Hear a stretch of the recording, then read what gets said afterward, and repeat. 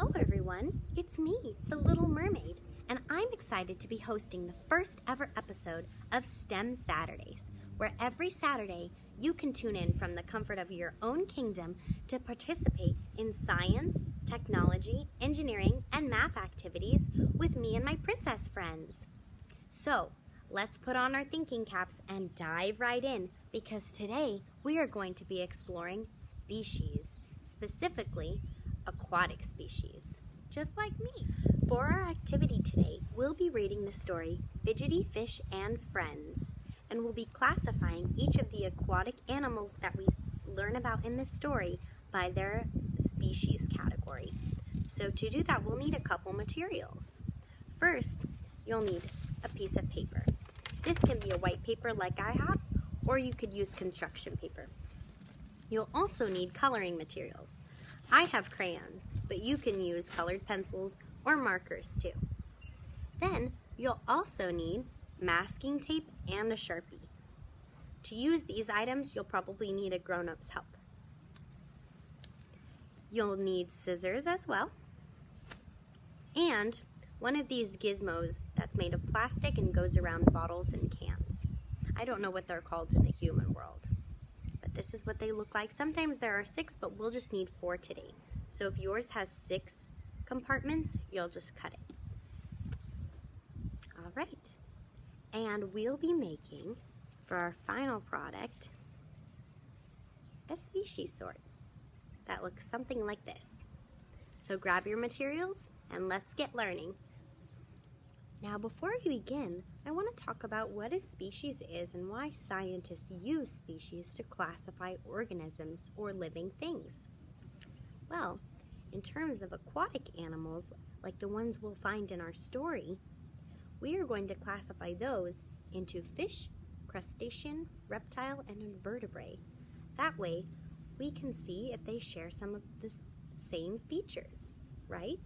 So fish, like me, like mermaids or my friend Flounder, fish have the ability to breathe underwater using their gills. That's something that makes them very different from all of these other types of animals. Then moving on to crustaceans. Crustaceans, like my friend Sebastian, they have hard shells that protect them. And that's how we classify them. Then the next one is a reptile. Now, there aren't a lot of reptiles under the sea, but I think you'll find one in our book. So let's keep an eye out for it. But reptiles are usually scaled, and they lay eggs. And that's how we differentiate them from other animals. But something interesting, they're not like fish. Fish lay eggs too, but they cannot breathe out of their gills. They don't have them. So that's how we know that they're reptile. An invertebrate. That's a long word, but invertebrate means doesn't have a backbone. So I think we'll find some examples of those. Let's use our scientist skills to see if we can figure it out as we read our story. For the first part of our activity, you'll need to make categories so that we can complete our species sort as we read our story. To do this, you'll need to have 4 of these compartments on your plastic gizmo. If you have 6, go ahead and cut them right now using scissors safely. Then, once you've done that, you're going to ask a grown-up for help with labeling each of these using your masking tape and your Sharpie. It will end up looking something like this. We have 4 categories, which will be fish, crustacean, reptile, and invertebrate. I want you to do your best to help your grown-ups sound out these words. I know that some of them are longer and trickier, but you all are so smart, I bet you could do it. Now that you've made your gizmo to classify your species, we are going to read our story. Be sure to have this handy along with your paper and your coloring utensils, because you'll be coloring or drawing each animal as we encounter it in our story. All right, let's begin. Fidgety Fish and Friends. This story is by Paul Bright.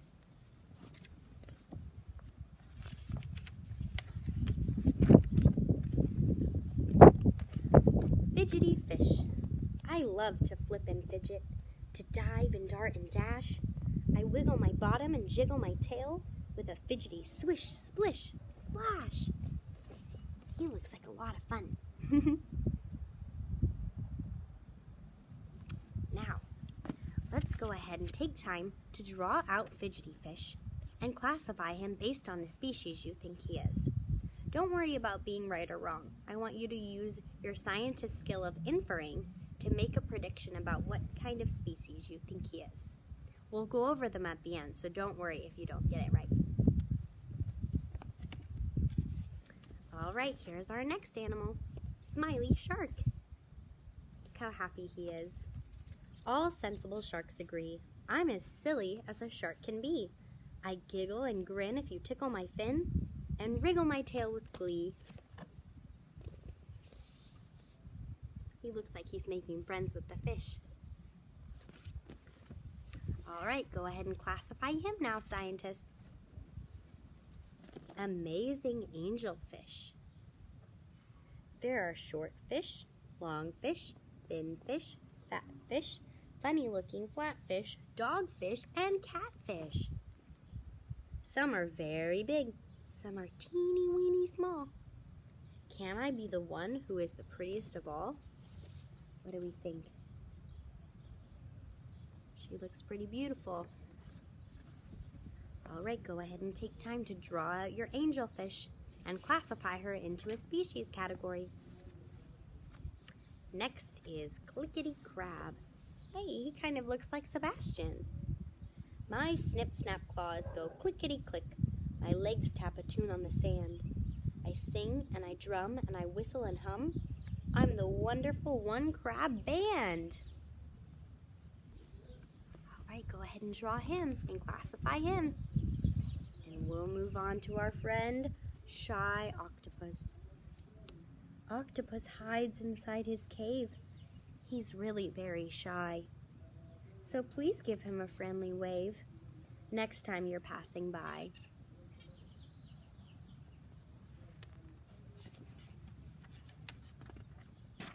All right, once you've categorized those, we're ready to move on to Jiggly Jellyfish. We wibble and we wobble like jelly in a dish. We bounce and bop and bobble.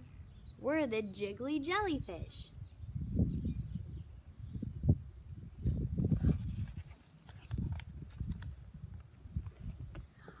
What's next? Spectacular starfish. We are the spectacular starfish. We swirl and twirl all about. We skip and we spin as the tide's coming in. Then again as the tide's going out.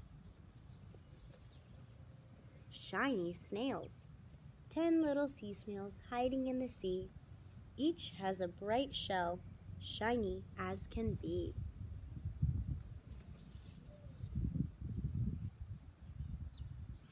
All right, go ahead and classify those, little scientists.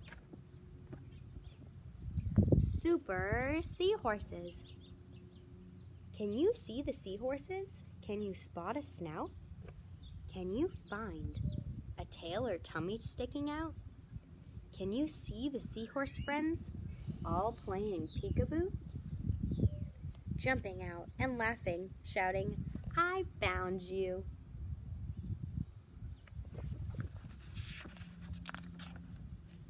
Proud pufferfish. Why does a pufferfish puff, puff, puff? Only the pufferfish knows. He blows out with his chest with a huff, huff, puff, and grows and grows and grows. Terrific turtle. See the fish join in the fun when turtle comes to play. Chasing, hiding, swooshing, gliding, laughing all the way.